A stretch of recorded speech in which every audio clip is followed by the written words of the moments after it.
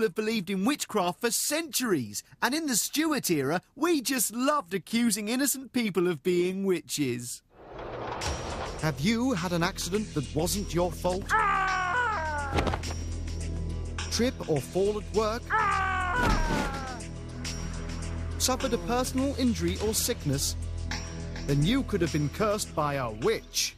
So get in touch with us at Witchfinders Direct. We'll find some innocent woman, say she's a witch, and have her burned to death.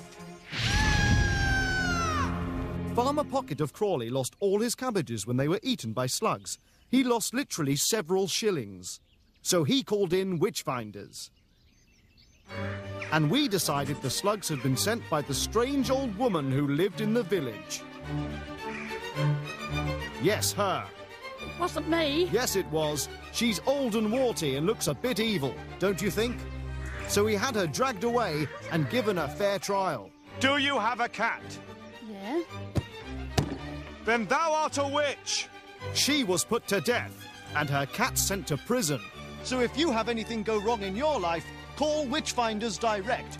We'll find some innocent old woman and blame her for it. Witchfinders, because old ladies deserve it. In the 1600s, confessing to being a witch could result in burning. Not confessing to being a witch could result in being tortured until you said you were a witch, then in burning. Not all witches were burned. Other punishments included forced fasting, exile, hanging, beheading, stoning and gouging.